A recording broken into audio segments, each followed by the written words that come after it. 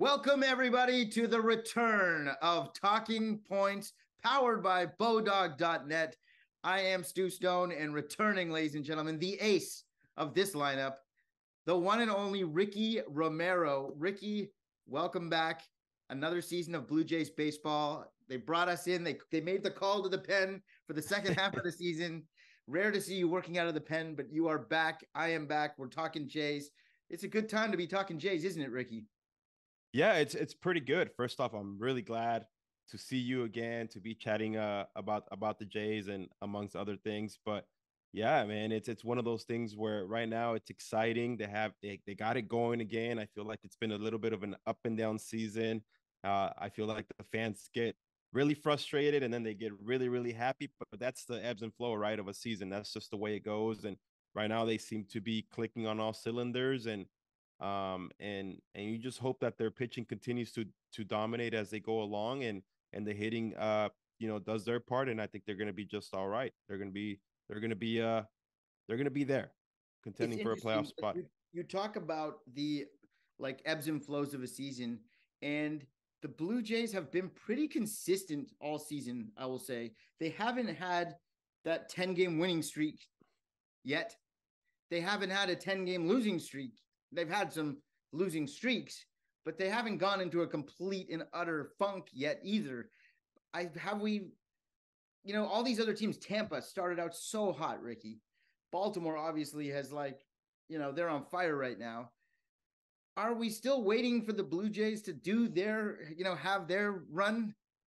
Well, the crazy thing is they're 14 games over 500 right now, and that's, I mean, in every other division, they're in first place. They're dominating the division. Yeah. But as we know, the AL East is just a different beast. And what they're doing right now has them good enough for third place, which is insanely crazy. It is insane that people would be complaining when you're 15 games over 500. It is, right? I mean, but that's just, the Baltimore Orioles have been just as good. The Tampa Bay Rays obviously got off to a hot start, and they've kind of cooled off a little bit. But yes, I think, to your question, the Blue Jays have not hit that point where they've just taken off. We've seen it, and then it kind of goes away. We see it, and then it kind of goes away. So we're just still waiting for that 6, 7, 8, 9, 10 game winning streak, or something where they go, they win 15 out of the next, 18 games, 20 games, and you're just like, okay, they start separating themselves from the rest. And I don't think we've seen that yet from the Jays, but I feel like it's coming. It could, and you know what? September would be a great time for it to come. I mean, yeah, whoever gets hot last, that's who you want to be. Isn't that right? Exactly. Yeah. And this is a team obviously that came in with so many high expectations and this and that and all the hoopla around that. But at the end of the day, it's the game of baseball. You have to go out there and you have to get 27 outs. You have to win the ball game, and anything can happen on any given night. And that's the beauty of this game. But yes, if you get hot at the right time, those are the teams that obviously go into the playoffs hot and then just remain hot throughout the playoffs. So I don't think they've hit their peak yet. I feel like we've seen bits and pieces, but once the team puts it together and if they're able to carry something hot into the playoffs, when they get there, then they're going to be really fun to watch. I totally agree with you, and I'm really excited about it. And it's very interesting that that you heard a lot about names that were potentially going to be available at the trade deadline that passes a few weeks back. Obviously Shohei Ohtani's name came up. He's not going anywhere. Although they probably wish that they had done something with him. You heard Juan Soto's name being floated around, but San Diego's not throwing in the towel. You saw some big pitching names go from here to there. The Blue Jays made, a couple little bullpen tweaks, but really they brought in Jordan Hicks, who, has got that triple digit heat, which people have been asking for. And they brought in, DeYoung, who obviously with Bo's injury, they had to make a pivot right quick there, but they didn't make any kind of splashy Troy Tulowitzki, David Price kind of move. Yet the Jays are 15 games over 500 as of this recording. They've got a lot of depth. What does that say about the state of this team that they didn't really add a huge name and we're still talking about going on a run? Yeah, well, the crazy thing about the trade deadline, and everyone gets worked up over it. Everyone thinks that, oh, we should go out and get so and so. We should go out and get so and so. Well, you know what? It takes two teams to tango. And it's not just about, hey, I'm going to put in a request for Shohei Otani, and then the Angels are just going to accept the deal. It just doesn't work like that. And I think sometimes people get so caught up in that, like, oh, why didn't we make this deal? Why didn't we make, well, shoot, sometimes the right pieces are not there. What the Angels are looking for are probably not there. What other teams are looking for is not there. So it's just one of those things that it just happens at the trade deadline. I feel like everyone becomes a GM and everyone thinks making a deal is easy, which is not. But at the end of the day, I think sometimes the best deals are the ones that you didn't make, and you just trust the guys that you've been running out there for the first part of the season, and you continue to grind with them. I mean, we saw a lot of teams, Stu, that made deals this trade deadline, and it has done nothing for them. Nope. Angels being one of them. Yep. They brought in two big bats in Crone and Grichuk, and then Arizona Diamondbacks made some moves, and they have struggled since. So sometimes, like I said, the best moves are the ones that you didn't make, and sometimes maybe they were asking for the world, and you're like, you know what, we're not ready to part with any of these guys yet. Sure. So let's just continue to grind out with the guys that we have. We still see the potential in this team, and that's just the way it happens. Again, we're going back to the hottest team going into the playoffs is the one that usually wins. It also speaks a lot about like the roster, the way that it's set up right now. You know, Chapman obviously is going to be a free agent. He's probably going to be getting paid $1 billion next year, and not in Toronto. Kevin Kiermaier was on a 1 year deal. Whit Merrifield, I think, has like a mutual option. Jays were not sellers. They're going for it, even with just two moves. But I do like the addition of Hicks, especially you bring in Hicks and Jordan Romero goes down. It's like, Yeah, perfect timing, right? it's Perfect like, man, timing. Yeah. Well, and it's one of those things where I feel like pitching, especially relievers, I mean, to have depth there is what you need. And I feel like a little bit of where they lacked depth earlier this season was with starting pitching. When Manoah started going through his struggles, they really didn't have a guy that they could call up. It was they ran out four starters and and Trevor kind Richards. of played and then and Trevor Richards. Yeah, and I feel like that was limiting them because Trevor Richards at the time was one of the best relievers in that bullpen. And a guy has done a tremendous job all year, and he's done everything they've asked him. And you know how hard it is to go from reliever to starter back to reliever and stuff like that. So he's been up to the task. So you got to tip your hat to what he's And done he, this season. and then he got hurt, And probably because yeah. of the workload. Who knows? Uh, But yeah, so it's one of those things where I feel like anytime you add depth of pitching to an organization, that's great. And what great timing for Jordan Hicks to come into this bullpen. Like you mentioned, Jordan Romano going down, and now he kind of steps into that role. Swanson has been pretty damn good at the back end of that rotation. Tim Mesa, I mean, yeah, I mean, to me, he's one of the unsung heroes of this team. The guy just keeps getting called upon, and he just comes in and does the job. And to me, like I said, he's been as valuable as any reliever, and he probably in the big leagues. and I think he's like also, if I'm not mistaken, the longest tenured Blue Jay. Like, was he like the last man standing from those like playoff teams? Eh, Ooh, I'd have to go back We and have to check on look that into one. that. But I Yeah, feel he's like one of the last guys left from that era. Um, probably, but he's a guy that again, like man, when you watch him, I mean, he's from the left side. He's like 6'4", and it's 94, 96 sinking at you. oh So yeah, he's a guy that's been completely dominated this season. he's in the zone, and uh, Jimmy Garcia has had his struggles, but it looks like he's sort of starting to figure it out, and be the guy that we know he is. There's a lot of depth in this bullpen, and I saw, Ryu unfortunately got hit the other day. I don't know the status of his injury, but as of this recording, they were going to go for the 6-man rotation. That may not have to happen anymore if Ryu is actually hurt again. But the depth is up and down. This is a lineup that is built, and it's got depth, and the bench has depth. And that brings me to the hottest talking point of the week, which I will bring up to you right now. I'm going to say two words to you, and I'm going to ask for your immediate reaction to these two words. Hopefully, these words will still be meaningful by the time people see this video clip. Those two words are Davis Schneider. Unbelievable, man. What a story. What a story, right? I mean, I feel like um he is the definition of a grinder. To be a 28th round pick, that pick doesn't even exist anymore in today's draft, which is crazy to me. I tweeted about it a while back.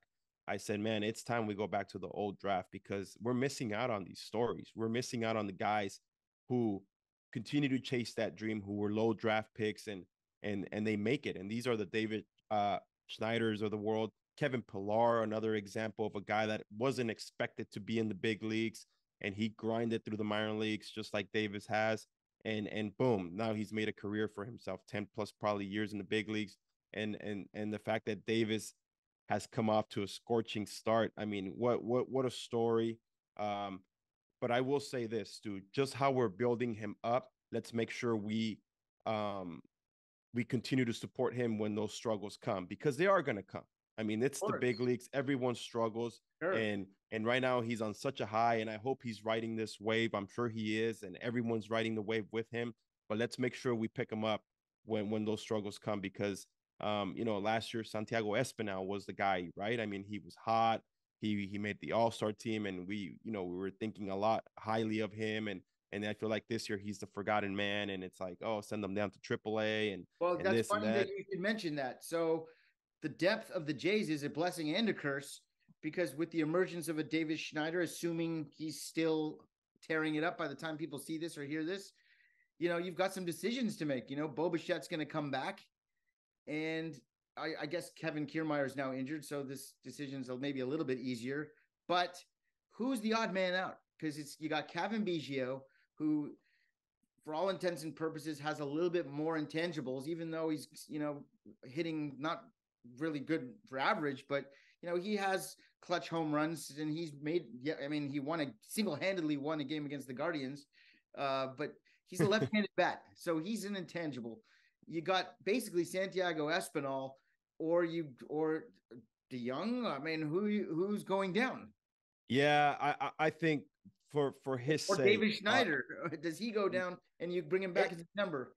I think it just depends on where we're at with Bo, and once he comes back, where David Schneider is, how he's going. Right. I mean, right now, like I said, he's on such a high. He's hitting the ball well, but once Bo comes back, it's either going to be if he starts to struggle a little bit, obviously it'll be an easy decision. But if he continues to hit, then Yeah. there's no way in hell they're sending him down. So But what do you do if you're Ross Atkins? What do you do? I think, in my opinion, Santiago Espinal is probably the odd man out, a guy that probably should be playing, getting enough playing time, getting reps. So for him to go down to AAA and finish off there and maybe get his confidence back at the plate, and just get reps. I don't think he's a guy that obviously belongs on the bench right now. Obviously, right now the odds are against him. I mean, Yeah. what Davis is doing, you can't take him out of the lineup. So in order for Santiago to get those reps, would only be one way, and it's for him to be able to go down to AAA and maybe get him down there and come up and be a different guy. I mean, that's just sometimes what it takes. I mean, it's just a stint down there and and kind of get your confidence back. But to me, he seems to be the odd man out right now. Davis Schneider, the mustache, the glasses, 5'9", just like that sort of goofy, sort of, like nice guy, he just looks like a guy you would like walk by in the hallway in high school and not even look at him twice. And here he is in the big leagues. He made his debut at Fenway Park, crushed 2 home runs over the monster in the weekend series. I think he had 9 hits, hit by a pitch. He did a little bit of everything. He played a little left field. He played a little second base. He kind of did everything. Do you remember where you made your major league debut? Obviously you do. And where was that? And I'm wondering about the nerves going into that. Was it Yeah, no, for you, or did you get rocked? I made it in Toronto, and it was a day game. It was a getaway game. We were flying that night or that day after the game. I remember I was going to be on my first road trip, which was to Cleveland to face the Guardians, and I remember the first thing I told myself when I walked out to the mound was, "Do not look to the third deck. Do not look at the third deck." And I looked up, and I was like, "Oh my goodness, this stadium is huge." And obviously, it wasn't a sellout or anything like that. Like I said, it was a day game, and once I threw that first pitch to Curtis Granderson, I mean, I still remember, obviously. It was like, okay, like I got it out of me and now it's just time to work. I mean, my heart was beating so fast. My legs were like kind of shaking, not because I was scared, but because I was anxious and I couldn't believe the moment, man. I mean, an East LA kid making his major league debut, my parents, my brother, my sisters, all there, and I was just like, this is magical. Like I couldn't have scripted this any better, and the fact that we were able to get a win, so I wasn't that guy, making his debut, searching for his first win. It's like I got it on my first start, got it out of the way, Right. and then from there it was just time to go to work, and it was a fun ride, man. Who was your first K? Maglio Ordonez, Wow, that's pretty good. yeah, on a pitch that I never ever threw, but for some reason, who was my catch? Michael Barrett was my catcher Wow, on my major league there's a deep debut. cut. Yeah. And he called for a slider. I hardly ever threw sliders, and I was like, it's my major league debut. I can't shake off this guy. Here you go, throw a slider, and Magalio swung at it, and I got my first strikeout, which is crazy. Again, a slider. I never even threw a slider in my career. It was just that game, I think, or maybe the first few games of the season where I messed around with the slider and they kept calling it, so I just So kept is there throwing it. like when Baglio swings him, does he like look out at you? Is there like an exchange of some sorts between you guys, or are you just sort of so excited you turn around and like you don't even want to look? I remember it was a third out of the inning, so I Oh, kind okay, of that made it just easier. I just Get like the hell ran out of off the there. field. Yeah. Yeah, I used to, as a rookie, I used to remember um after every inning I like jogged fast to the dugout, and I remember one time one of the veteran guys was like, "Hey, young kid, like slow down a little bit, man. You can walk off the mound. Like we're not like timed here. This is not college baseball anymore." And I was like, "Okay." So then that's when I kind of Get a little bit more following year camera I cut, time. yeah, a little bit more camera time, and I kind of started working on my strut a lot better. Romero's strut. Not quite the Yeah. Ric Flair strut, but it was a work in progress. Uh, all right, let's talk about a guy that you were around that is going to be honored, or by the time people listen to this, already honored, rightfully so, getting a spot in the level of excellence. The slugger himself, Jose Bautista, is going to be honored by the Toronto Blue Jays, or already was honored, depending on when you're listening to this. How important? I have something to say about Jose, but let's go with you first.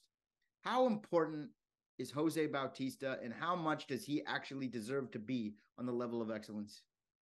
Yeah, I think when you look at his story, and this is a lesson to all players out there, whether you're in the minor leagues and the big leagues and have bounced around teams. This is the guy that bounced around a few organizations before he landed with the Toronto Blue Jays in 2008, I believe. And I remember him coming in when I was a rookie in 2009, and he was I mean, a lot of people remember that he was a third baseman and then he shifted to right field because at the time it was Alex Rios who was in right field, Vernon Wells was in center, and who was in left field? I think Adam Lynn might have been in left field. So there was really no spot for Jose. And I remember third baseman, when Scott Rowland would have a day off, he was the guy that would fill in. So I remember him kind of just being a grinder when I first met him, and I always like watched him, and I was like, wow, if this guy ever got an opportunity, you just see the talent that oozes out of him, and you just see the batting practice that he takes, you see the swings that he takes, and and I think once he worked himself into that lineup in '09, you saw a different guy. You saw a more confident guy. And you saw a guy that was like, all right, now he's getting the best out of his abilities and with the right opportunity. And I think you got to credit, obviously, at the time it was Dwayne Murphy, our hitting coach, and Cito Gaston. I mean, they believed in him. They went out there and they did their thing with him, and I think they made him believe in himself. And next thing you know, it's like every year 2010 was magical for him. 11 was even more magical as he's hitting all those home runs back to back, home run king, as I used to call him. And then obviously, the bat flip. I mean, that I feel like that turned everything around. And I think when they made those trades in 2015 and they brought all those guys in, I mean, I think to one, to obviously help the team, and two, to give him some help, because I feel like for a few years during that time he had carried the organization, he had carried the offense, and now they were giving him the proper protection. Obviously, it was him and Edwin for all those years. And I mean, then Edwin is obviously when you another guy that you'll probably see on the level of excellence next, similar kind of part. 100%, 100%, and to your point right there, I think there's three guys. Obviously, Jose's very deserving. Edwin, will someday hopefully go up there too. And there's a third guy, and I feel like he's near and dear to my heart, because he went through the tough times of being a Toronto Blue Jay, Vernon Wells. I think for a Oh, yeah. long time He's not already up he there? no, Oh, well, which is he'll be crazy. up there. He'll be up there.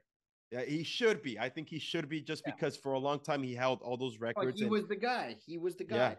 Now exactly. here's the thing about Bautista. Obviously, you know him. You know him. You were his teammate.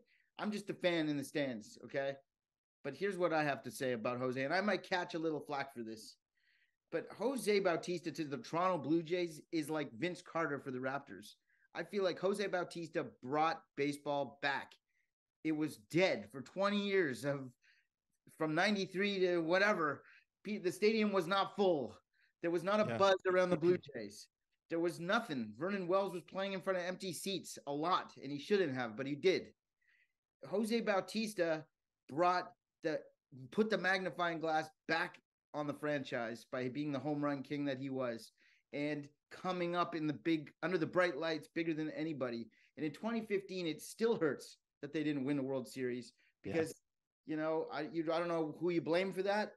I don't know, but you can't ask for more than what Jose Bautista did for you in that run in 2015. Not only that against Texas, the bat flip, the greatest home run that I ever saw on television. Maybe even Joe Carter. Joe Carter is obviously the one, but Yeah. Jose Bautista's right there. It's in the conversation, almost equal footing, depending on the Yeah. generation of the person you ask. Yeah. But I mean, there's it's definitely, obviously, like you said, Joe Carter, that can't be beat. He is the man. He is the guy. I mean, to end a World Series like that, it doesn't get any better than that.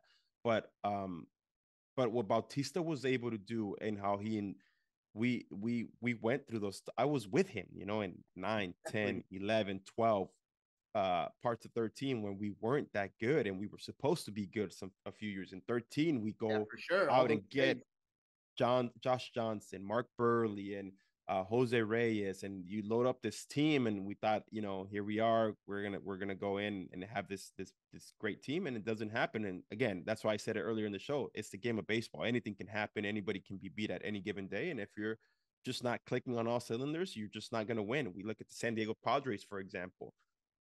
I continue to see that lineup, and I'm like, how is this team not in first place? How do they not win more ball games? Look at their pitching staff, and it's just crazy. And same with us in 13. Obviously, I wasn't clicking on all cylinders as a starter in that rotation, so that didn't help. But he went through all those tough moments to be presented that opportunity in 2015, and 100%. he delivered. And even in Game 6 against Kansas City, not to dwell, but in Game 6 against Kansas City, Jose Bautista hit 2 home runs in that game. So what do you want what more do you want from this guy? Yeah, no, I mean, very, very, very, very well deserving. Obviously, yes. Again, a guy who grinded throughout his career, found a home in Toronto, and made the most of it. And he made every Toronto Blue Jay fan believe, and he brought some of that 92, 93 magic back, obviously, to that stadium, freaking packed every single night. And I remember I remember I got released in 2015, and these guys would always text me and say, you know how we used to be able to walk the streets with no problem in Toronto? He's like, honestly, nowadays we can't. Yeah. We can't even show our face, because they all of a sudden became instant celebrities after all that stuff went on in the playoffs. And obviously, Bautista, the bat flip game. And he told me a great story about how that day, obviously, he drove into the stadium not knowing what was going to happen that night. He drove his little scooter. So when he had to leave the stadium, he had to go through all the fans in a scooter, and people are trying to stop him. He's like, dude, I didn't know what was going to happen that night, so I didn't drive my car. I drove my scooter. So it was hilarious trying to bob and weave through traffic outside of the Rogers Center. So that I thought that story was pretty cool. When you take a look at, obviously, like, this is a bit far-fetched what I'm going to say next, but when you look at the Hall of Fame, I'm not saying that Jose Bautista is going to be in the Hall of Fame, but I'm saying that when you take a look at a body of work of a player, like, there's guys that aren't in the Hall of Fame, like Don Mattingly, who was literally like the biggest star in baseball for a period of time. Mm-hmm. You look at someone like Jose Bautista, who has, he didn't win the MVP award or anything like that, but I mean, there's this big stretch where he led the league in something or other during that stretch. Mark Grace had the most hits of any player in the 90s, not in the Hall of Fame. It's like, when do these guys get acknowledged? They don't. So that's why this level of excellence thing is so important, because someone like Jose deserves his flowers, and he's not going to get it in Cooperstown.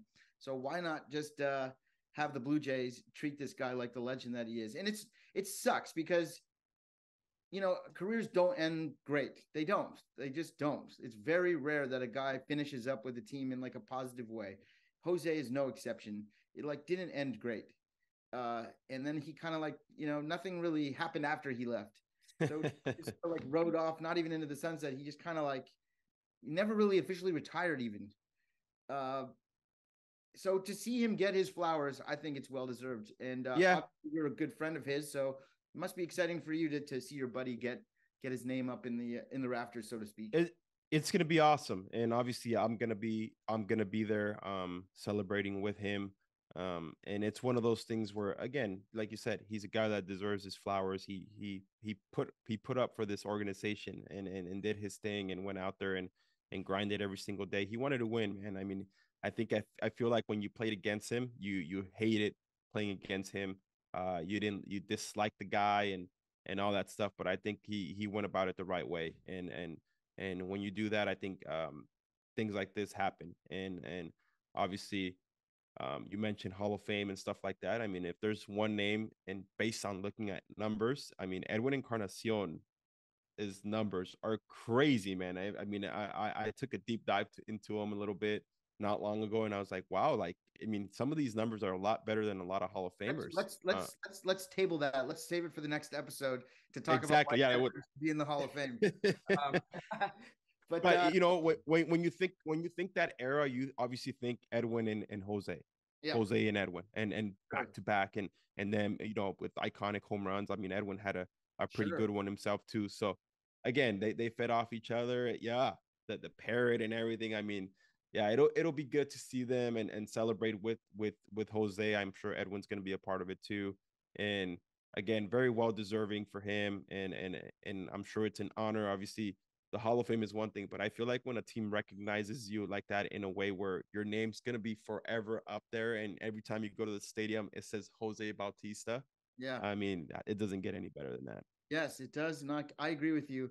And the baseball gods work in a very funny way, because the same week that Jose Bautista is going to be honored, Tim Anderson takes the heat off of Jose for getting punched in the face. I said the same thing, man. I said the same thing. I was like, thank goodness. It couldn't have happened at a better time. And you know what? It's unfortunate what happened, but I mean, it's baseball, and sometimes the difference between like Bautista and Tim Anderson is Bautista didn't go down. Didn't go down. He's got a stronger jaw. Yeah. Stronger jaw. But his career was I feel like Jose's career was never really the same after that. I really am sad about to say that, but I feel like his confidence never came to the way it was after that happened.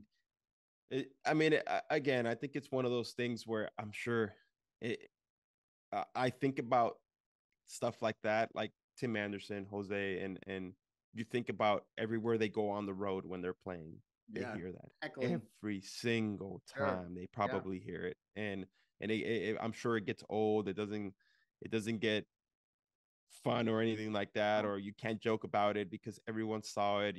I mean, freaking Odor, I believe, has a painting of it. They have a painting of it in Texas, right? I mean, I think an artist did it. I'm sure somebody's going to do something in Cleveland for Jose Ramirez. So it's one of those things where I feel like it never really goes away, but it kind of happened at a good time. Did on the internet's undefeated, but I saw someone put Ramirez throwing a punch with Jake Paul in the ring.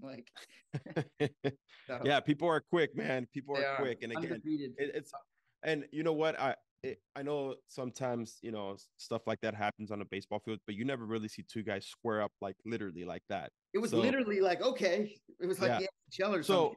So you know what? For Tim Anderson, I tip my hat because he squared up. Hey, he wanted a piece of him. He squared up and he lost, but at least he squared up. And I always say this: sometimes when you see all this bickering back and forth, back and forth, back and forth, it's like, hey man, if you want to go get someone, go get someone. He's out there, whether it's the pitcher, whether it's the hitter and stuff like that. Go get him. Like, go get him. Nobody's holding you back. So don't be tough guy talking crap. But Go get him. The difference, though, in the two situations, obviously, Tim Anderson and Jose Bautista, both polarizing guys. So, like, them getting hit, people are going to jump all over. Oh, yeah. The guy who does the hitting in this instance, Ramirez is like a nicest guy in baseball type of reputation, whereas Odor is Odor. Yeah. Yeah, no, yeah, you're right. You're right. And I've had a chance to interact with Jose Ramirez, and he really is the nicest guy. I mean, the guy sent an apology text message, for goodness sake, to Tim Anderson, and he said he's waiting to hear back from him. And because he says, he's like, I don't want to be known as this player. I'm not this type of player. Like, I'm not. I feel like he's a great baseball player, and I respect everything he does on the field. And for him to be able to come out and say that, I think it takes a lot of guts. And I totally agree. He could have easily said, like, you know what, screw that guy. Like, I knocked his ass out. Didn't say any of that. It was like, Terry Francona kind of did, but he didn't. But it's funny, like Tim Anderson sort of always following Batista, like, Batista bat toss, then like who gets known for being like an obnoxious bat tosser? Tim Anderson. Now Tim Anderson following in Jose's footsteps, getting into a base brawl. All right, we got to wrap it up, Ricky. But before we wrap it up, we're going to take a question from our listeners. If you guys want to be a part of the show, we are going to have a segment at the end of every episode called The Full Count, where, it's 3-2, and Ricky's got to make a decision, gun to his head, to do something. He's got to make the right pitch. And if you want to make our full count question, all you got to do is reply to any of the posts that you see on the @BODOG.EU Twitter page, or you can send a DM, or you can reply on YouTube, wherever the BODOG socials are, or wherever you're watching or listening to this. Correspond, write in, say you want to be a part of this. And if we pick your question, Ricky will answer it. And we actually have already sourced via social media, knowing that they were going to be recording our comeback episode. There was a message from a Rosalie in Brampton, Ontario, who is going to get herself a $25 BODOG bonus. Congratulations, Rosalie. If we pick your question, you do get that free $25 to play whatever you want on BODOG. And she wants to know, Ricky, how would you pitch on a 3-2 count to Shohei Ohtani? I think I got to go with my best pitch, or I should say my best off-speed pitch, which is my changeup, for sure, 100%, 3-2 changeup. He's sitting fastball, and that's what I'm thinking, and that's probably what he's thinking. He's not gonna give in, and I'm gonna pull the string, baby. And in real life, if this happens, what is the result of that? What do you think happens? Do you think he swings? Hopefully a swing and miss. It is Ohtani, though. He does get out, though. He does get out. But, what if first base is open? Are you maybe just like... Then you're thinking more of, all right, I'm not losing here. I'm going to try and bounce it, and hopefully I get a swing on it. That's what I'm thinking, because as the great Matt Chapman said, that's the only guy who can hit on that lineup. You said it a lot more family friendly than he did. That's going to wrap up our comeback edition of Talking Points. Ricky, it's been a pleasure. It always is. And have a great time with Jose and the rest of the guys, celebrating him. And hopefully when we reconnect in a couple weeks for our next episode, there'll be more fun, winning things to talk about as we head into September, the most exciting month in baseball. September around the corner. We'll check back in again before September. Have a good one, Ricky. Thank you so much for doing this. Thank you, Stu. Great to see you again. Yeah, this was a lot of fun. I am Stu Stone. That's Ricky Romero. This has been Talking Points, powered by BODOG.net. Remember, for all of your baseball action, home run props, whatever you want, get in the action with BODOG.net and become a winner today. This has been Talking Points. We'll see you next time.